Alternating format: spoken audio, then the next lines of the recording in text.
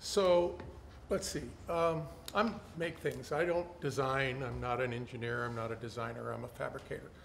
So I was a little surprised when I got this invite. I was actually at the San Diego airport, terminal number 1, Southwest Terminal. And I got this email from Diaz who said, would you like to speak on this conference we have about design of airports? And I looked around me and I thought to myself, you mean people design these things?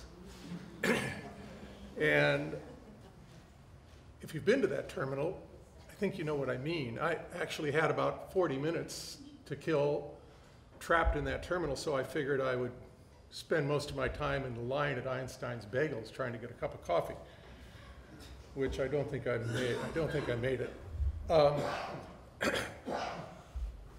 But fast forward a little bit while I was trying to think about how I'm going to introduce what I have to offer to this conference.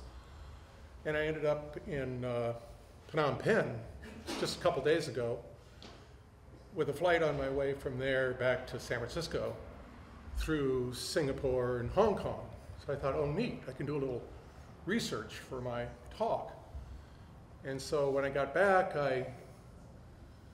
yesterday, I looked at my iPhone, my big data analytic tool here, and I went to that little app that Apple puts in there, and I saw how many steps I took to get from, in Singapore, because they didn't do anything that whole day long except sit in the airplane and walk through the airport. And it divided it into 2 because the date changed in the transportation between Singapore and Hong Kong. And Singapore, I walked 5,100 steps. In Hong Kong, I walked 5,032 steps or something. I thought, wow, Hong Kong wins, right? Faster. Trouble was, in Hong Kong, I didn't change planes. You had to get off the plane. Then they send you on this route, God knows where or why, way the hell around, with all kinds of people directing you on the way to make sure you don't get lost, back to the same place you started. So, I don't go to airports to hang out or to take my family to lunch. I mean, I go to airports to get in and out of airports as fast as I can. And it just isn't working for me. So I thought, I wonder, so I came here and I was really, it was very refreshing yesterday and today to see the smart, people in this room who are thinking about how to make these things more human, more livable, how to deal with this sort of whole problem of the time you have to spend in airports, make it as pleasant as possible. But I got to thinking, there may be another approach, although it might not work for folks who rely on you spending a lot of time in airports, because there's, a lot of people who depend on that. But there may be alternatives to how you sort of design these things so that you could conceivably look at a different way of doing it. And so that gets me to a different material system. And I work in composites, reinforced plastics. And throughout since World War II, composites have pretty much dominated the marine industry, completely replaced, wooden boat building for a whole bunch of reasons.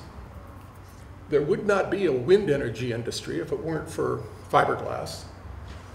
The transportation industry long ago embraced composites because of its lightweight, formability, and durability. I mean, it doesn't rust, doesn't rot, doesn't corrode. It's making sailboats that are light enough and strong enough to basically lift themselves out of the water and go over 50 miles an hour. Pole vaults wouldn't work. I mean, there's no such thing as a wooden pole vault anymore. Industrial products, and even things as simple as a cable to haul an elevator up, when they switch from steel to carbon fiber, it meant they could add 30 stories to the high-rise, because now all of a sudden the elevator didn't have to pick up the cable. It gets to a point where the cable becomes the biggest weight the thing has to deal with. So composites are a whole new material system. And they open the door, you know, where there's all this talk about, you know, big data and pattern recognition and electronics and software and all these other things that are happening, but nobody really talked about it, except Mario actually mentioned. I was so relieved. He mentioned material systems and prefabrication and configurability. And you know, that's kind of what I'm suggesting that you folks take into account when your task was trying to figure out a way to get people in and out of these airports, because I think there might be some opportunities there that you could exploit. And I'm not sure exactly how, but I can tell you these things, these materials can do some amazing things. And this is a lousy chart, hard to see, so I'm going to just make it. The thing that makes composites special is not their strength per square inch, it's their strength per pound. Stiffness, tensile strength, a fraction of what traditional materials are. So you see at the bottom is steel, that little arrow, and you see carbon fiber way up at the top. Problem with carbon fiber is it's a lot more expensive, but if you really care about weight, and weight is a really big deal, then carbon fiber has got a place. We very rarely find a place for it in architecture because it's so expensive compared to glass, which isn't that much less strong. But here's an example of how you leverage strength. This is a project we're working on right now. This is a high-rise in Miami. It's the high-rise that Zaha Hadid was visiting the project when she passed away a couple years ago. And this is a sort of sculpted wall system that surrounds a swimming pool on the top floor of this residential tower.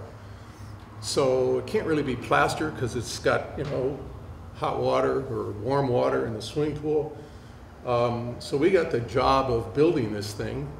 And the first thing that and in the construction documents, the architect had drawn this sort of really elaborate steel support structure to carry the weight of these decorative panels.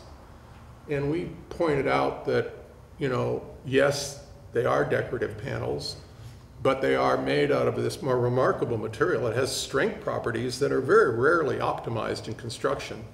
Let's see what happens if we do a finite element model of this thing and measure the strength and try to calculate what it would take to get rid of the steel. So this is how it ended up. We have, instead of this whole mess of steel, we have a connection point at the top, a mid-span connection, and a connection at the bottom. And the rest of the structural work is done, or support structure. It's not load-bearing, but it's carrying itself in this case. The rest of it is done by the composites. So, you know, we've been pretty busy over the last 35 years, and we've never gotten a job because we were more expensive than the other guy. It's always because of things like this, where you can kind of figure out a way to use these new materials in different ways. I mean, you don't see suspension cables made out of concrete because it's just the wrong material. I'm suggesting that composites can change the whole way you think about how a building is built. There's tools like this. There's a design guide because the industry is beginning to wake up to the fact that the construction industry, the composites industry is waking up to the fact that the construction industry is sort of like the biggest industry in the world. So why aren't they spending more time and effort introducing their products to folks like yourselves? This is a job we just finished in San Francisco. This is the largest use of composites on an exterior building facade, a multi-story building this is the San Francisco Museum of Modern Art edition in San Francisco. This is a concert hall at Stanford where some of these panels are 50-foot square, made up of matched molded panels that bolt together on site. So there's really no joints to speak of. And the ceiling is also all composite. It's a little hard to see, but that's the aquarium tank at the Monterey Bay Aquarium, and that's even harder to see, but that's the aquarium itself. That's a 1 million gallon fiberglass aquarium tank. This is an experimental building we're building with a student at CCA in San Francisco. It's a floating laboratory. It's designed to sort of explore the possibility of buildings that float on the water, that don't need a foundation, that don't need to worry about sea level rise. And this will be going to the Maldives for a project that's going to be exploring how they might be able to help mitigate some of the impacts of global warming through the use of these materials. I take it this is counting down. Yes, it is. 4:21. So I got a little bit more time. The slide on the right, interestingly enough, is the result of a collaboration on this project with marine biologists who have discovered that perhaps underwater structures that are made by man don't have to think of the things that grow on them as the enemy, which is the way the marine industry is traditionally thought of, as barnacles and sea life. Maybe if you design the bottom, the shape of this thing in a way that is scientifically analyzed, you can promote the growth of native species in certain biological environments. And so what's happened here is that just by serendipity, the use of the materials plus the students' effort to try to design a building, plus the idea that the marine biologists are thinking about how they can promote sea life, the right kind of growth, has resulted in a very interesting project that is basically learning how to minimize the habitat compatibility of invasive species in San Francisco Bay and how it might be able to promote organisms that are native to that area.